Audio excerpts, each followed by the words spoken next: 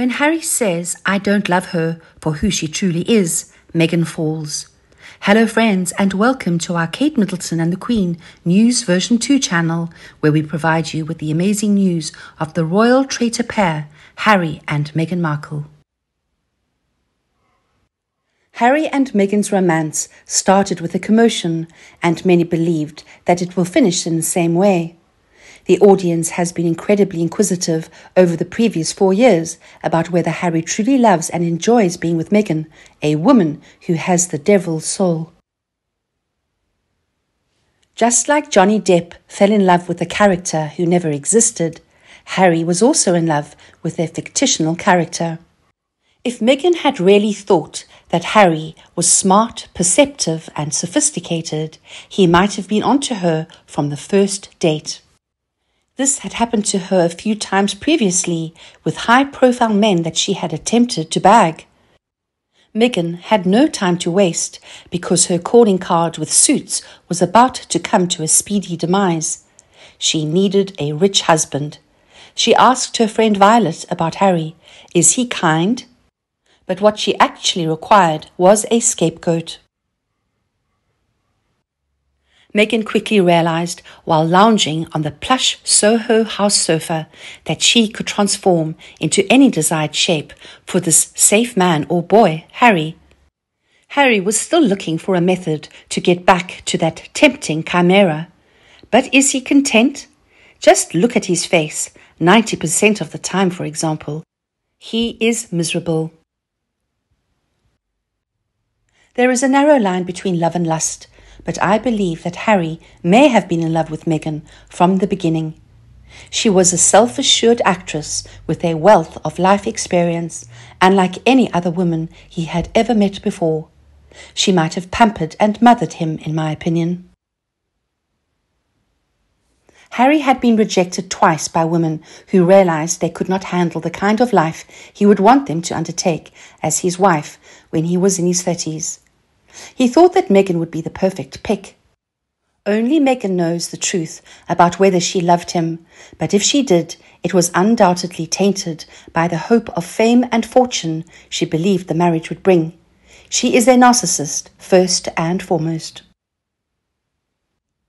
I believe Harry has now experienced a harsh fall from grace.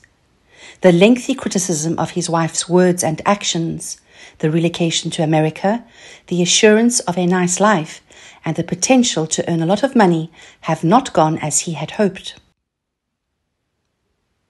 Harry has always been shielded from reality, therefore he probably never considered that his father may decline more funds. I don't think either of them anticipated being essentially demoted or being cut off from Harry's family, especially his father, brother, and Catherine, whom he thought of as his sister-in-law.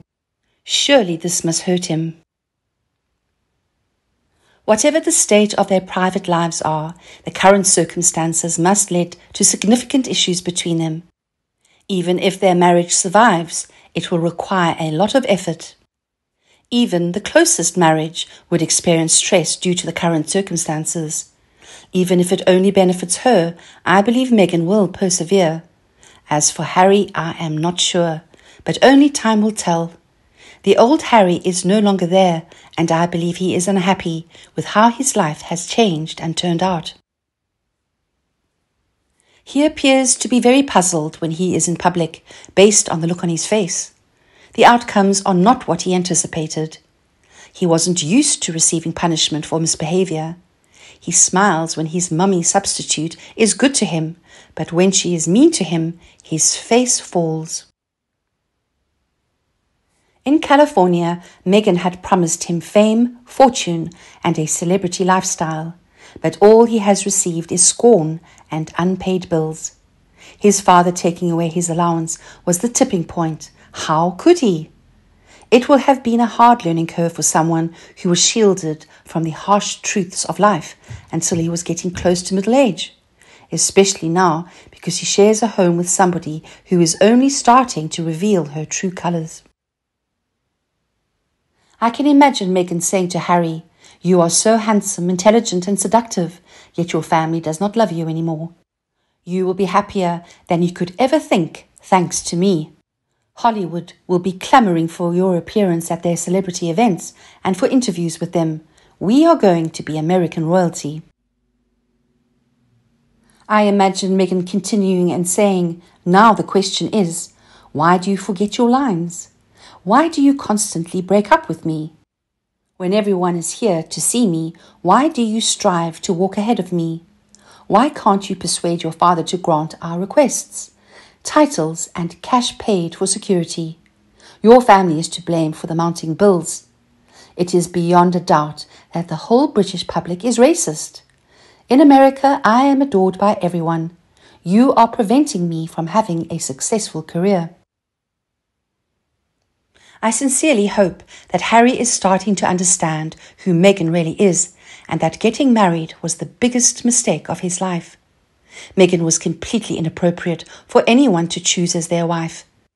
Her inappropriateness, in my opinion, contributed to the attraction. Perhaps Harry finds it amusing to watch the men in grey become embarrassed and perplexed by this woman, and he finds her willfulness, rudeness, and anti-establishment appealing. Although they initially had an agreement, I feel that Harry is extremely content in Los Angeles. He is probably assisting Meghan Markle in her efforts to become a household name and make millions of dollars, just so that he can step aside and lead the calm life he claimed to long for. In her quest to find whatever it is she desires, she travels the globe. But things have not gone exactly as planned, because Harry is the one that businesses want to sign contracts with. His narrative is the one Random wants to publish, and Netflix wants their story with Invictus as the main character. Since Meghan only owns Bench and Spotify, neither of which are particularly lucrative businesses, Harry must temporarily alter the partnership agreement and take on a more active role. Due to the COVID throwing a wrench in the gears and delaying their master plan, everything has been rushed. This situation may simply be in my head, but it explains why he follows his wife about at formal occasions and appears whipped. He longs for the time when he can work from home, watching his children, playing polo, walking dogs, and juggling. We might infer from the aforementioned sequence of analysis that Harry rarely appears cheerful around her, in contrast to the upbeat man he formerly was. He's rarely been beaten down by her. Everyone knew he was a fool for ever being married to this witch, but he wouldn't listen to any of his friends. He is currently in a terrible situation and has lost both his family and all his friends. He appears to be the biggest fool ever right now. Harry might be smitten. Migraine fell head over heels with the idea of being a princess. And then after becoming a princess and realizing how much work and devotion it took to become one, not at all what she had imagined, with tiaras and celebrity status, she made the decision to capitalize on her new status by selling merchandise like crazy. She believed that being extraordinarily affluent would make her a famous person. Fortunately, the Queen had different plans and put a stop to Meghan's plans. She love-bombed Harry to get what she wanted, and now she manipulates him to do what she wants.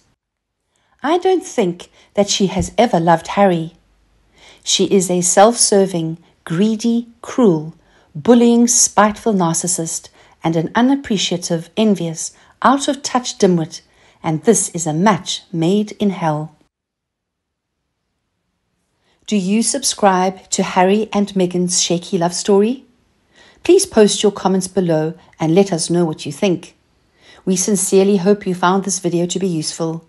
If you have liked it, do not forget to leave a like, share and subscribe to the channel. I appreciate you viewing this newsletter, but for now I will say goodbye and see you in the next videos.